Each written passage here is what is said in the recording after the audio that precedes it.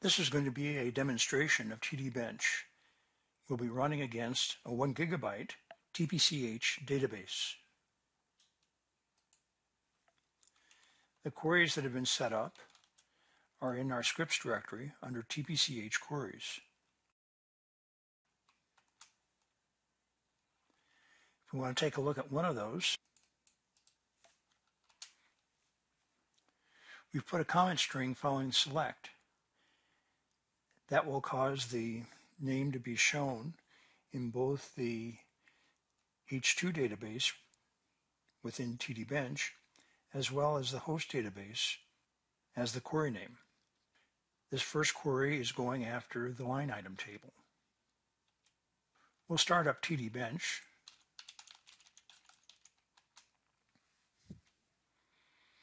And that runs our class and our database alias statement, setting up Acme as the database alias we're going to be connecting to.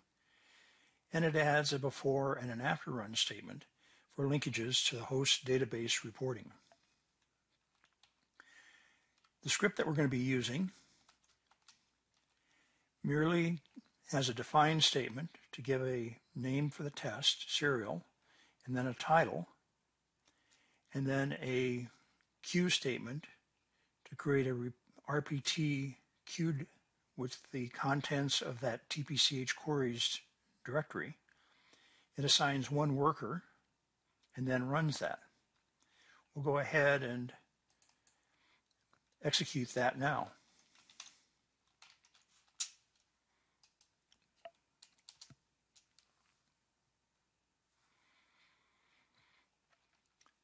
We see that we got an error message saying that there were 22 query executions, but there were 22 errors as well.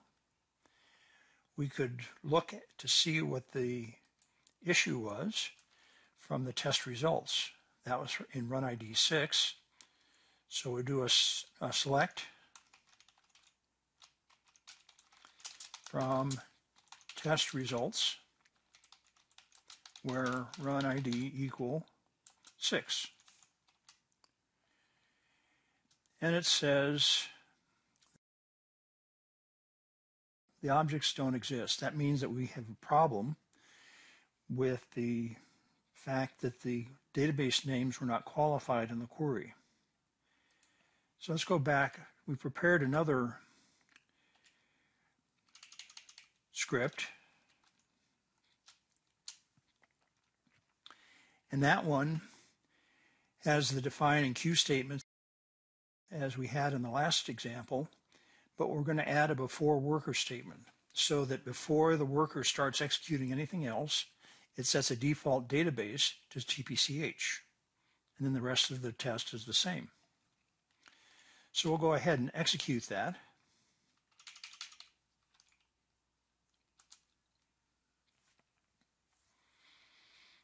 And now we seem to be running, and the test is complete. There were 22s executed and 0 errors this time. So that's a lot better. But that was actually pretty quick. And one of the things that is important to know is whether or not the queries in fact are producing correct results. We've prepared another script that will tell us how many rows were produced and give us a sample of the output from the commands. In this command file, we are adding the rows statement saying that we would like 5 rows out of every query that executes in the RPT queue. We also want to get the row counts posted. So let's execute that.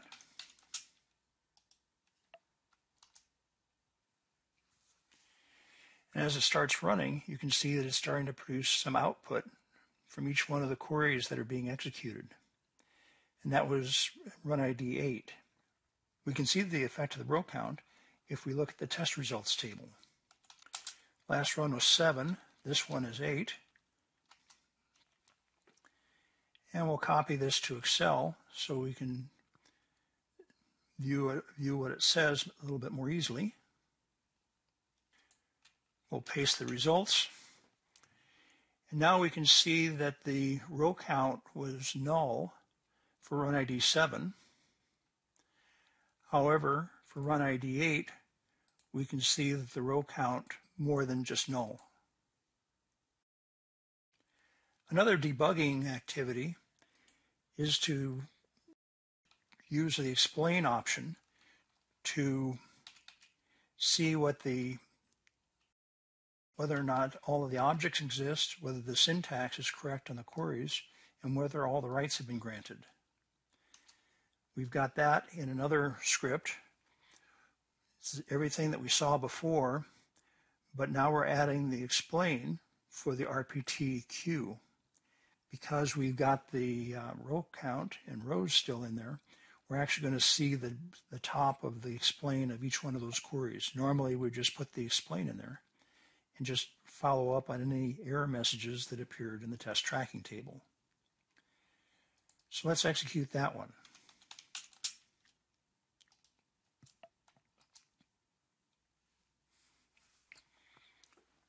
And now you can see the beginning explanation for each one of the queries.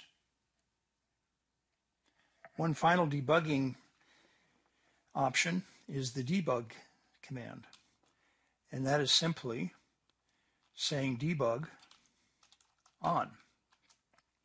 With debug on, it will not execute any of the queries, but it will check to see that it's able to log in and check the syntax of all of your TdBench script. So we'll go ahead then, let's go back and execute serial 2.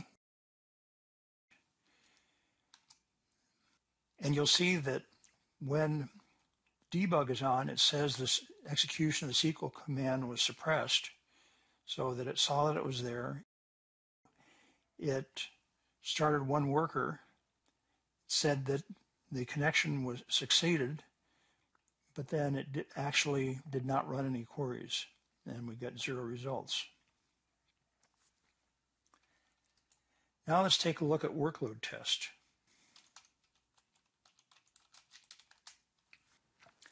The script for the workload test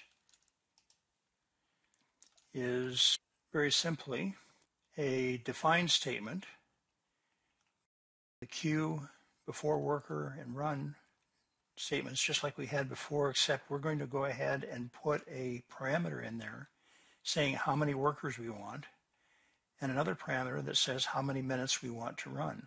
Those parameters are also then used in the define statement. So we'll go ahead and execute that for 5 streams. And we want to have 5 streams, and it says minutes. I think we're going to want to run this just for 30 seconds. So I'm going to say 0.5 as the number of minutes we want to run. And we can see that it is now starting 5 workers to run for 30 seconds. By default, it will give a status every 10 seconds. So after 10 seconds, we've executed 146 queries, 6.6 cycles. And we're 33% of the way through. At 20 seconds, we're now 66% of the way through, and we've done 295 query executions. And then finally, the test is done. Now this could also be run in batch mode. So let's quit. And to run in batch, we need to enclose the command in quotes. So we want to run the scripts, and we want to go 10 for 0.5. We'll copy that.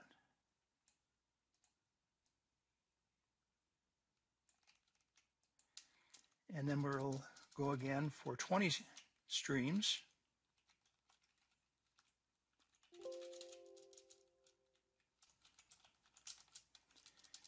We'll copy that again, and we'll go for 40 streams. It's quite common to go in even numbers of streams, 5, 10, 20, 40, 80, which makes it fairly easy to recognize what the behavior of the system is as workload increases. And so now it's starting to run the test. As it runs this series of tests, I'm going to cut out the periods in between. You can just see the progress messages as we go through this.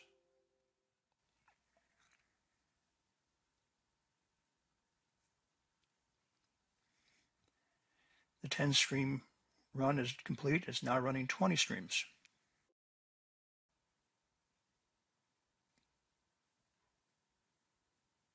The 20-stream run is done, and now it's running 40 streams.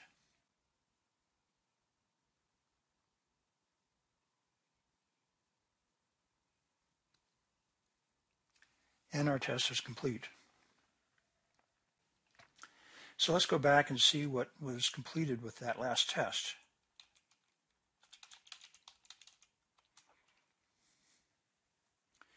So we ran 4 tests in this series of workload tests, and then there's a serial test before that. Let's do a list -5 to see the most recent tests, and we see that in fact there was a serial test, a 5, 10, 20, and 40 test. We could use one of the reporting views to get a summary of what happened in the tests. That would be select asterisk from report tests where run ID is greater than 8. Order by run ID.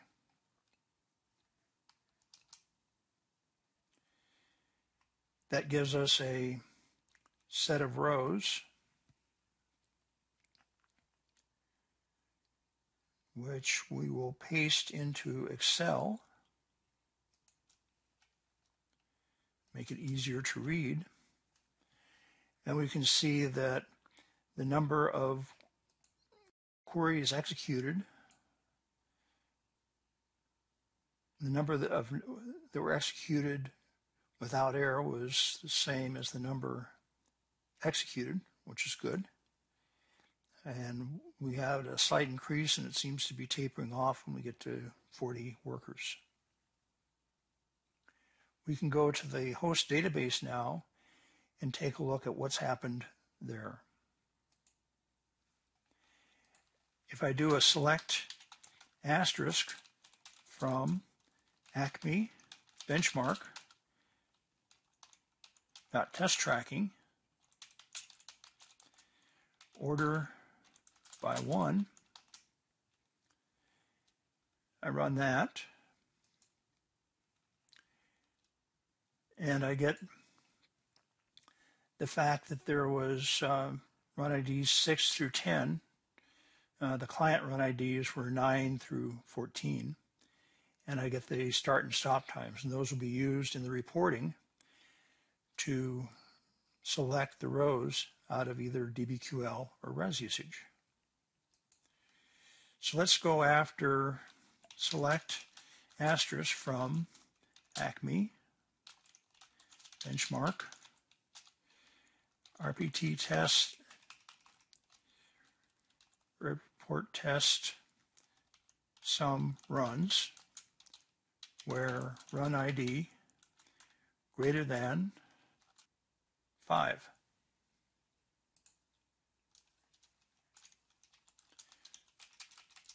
Order by 1.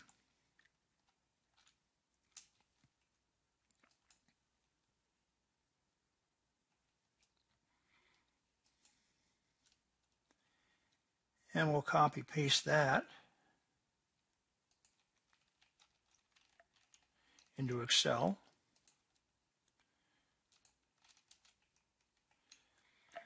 And what we see now is not just how many queries got executed,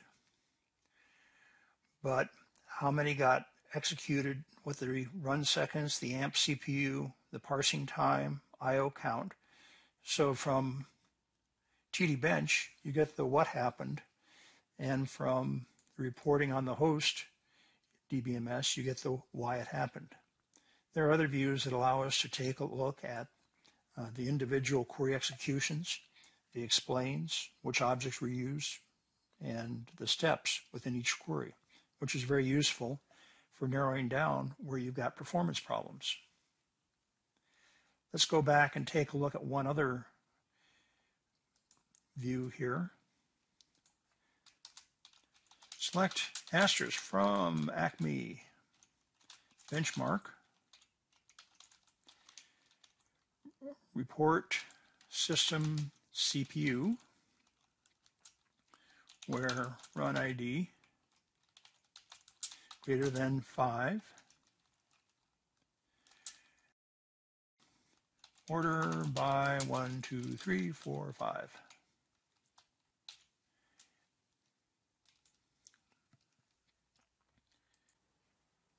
So we've got some rows here from the res usage information.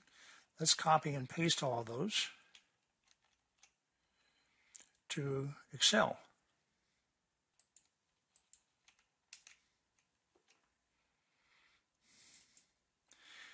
One of the things that we do often is just take a look at the run ID and time and plot that. So we'll select all that information. It's got the user execution, the servicing CPU, the I/O wait, and the CPU idle. And we will go and do an insert. Charts. We would like all charts. We would like an area chart. And we would like a stacked area chart. And we'll click OK. And this shows what the CPU activity was during the system, during the test. And we see that as we go to the most recent one, we end up with CPU pretty much near the top. For more information, go to downloads.teradata.com. There you'll find JDBC drivers and a link to the TdBench for any database page. On that page, you'll find the current release of the TdBench software, the current TdBench user guide, a trifold command reference with all of the commands, instruction videos, and how to get answers to questions, to contribute content, or to report bugs. Thank you.